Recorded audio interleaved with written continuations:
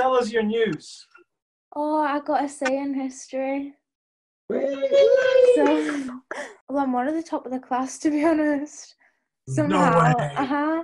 Yeah. So, yeah, I was really happy with that. So, Mia, fill us in. Give us the full picture. Where were you before the mind map course? It wasn't very good at all, was it? The teacher who was head of the course said that if you didn't pass the test, if you got a U, you'd get kicked off the course, which would mean I only had 2 A levels and I made 3 for university. So, and then obviously it's got a lot better than that. And I'm really happy because it means I don't have to go to as many extra lessons and everything. So, yeah, I'm really happy. What is it you want to do, Mia? Speech and language therapy. So would you say you were on track to get a U when your teachers told you that? Or were they just trying to scare you? No, I think I was. I didn't have a clue what was going on. I just didn't know anything. It was really hard. But sorted now. That is absolutely brilliant. Where did you come in your class? Tell us more about that. A lot of people have got D's and A's.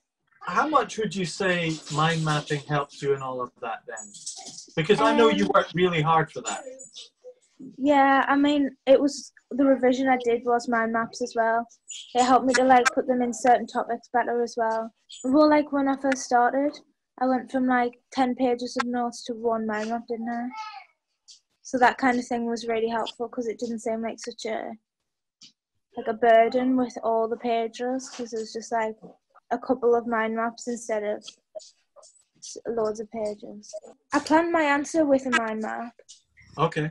And then when I was in the exam, when I was remembering things, I remembered it as a mind map in a way. I remembered there was a branch for this and a branch for that. And did you plan your essay in the exam with a mind map? Yeah, when I was in the exam, when I got the question, I put the question in the middle and used the branches that I could remember from previous mind maps and put them on to that. Well so I knew done. what I was writing, otherwise I'd forget what I was going to write in my paragraphs. Well done. So, well done. Thank you. I am so proud of you. Thank you.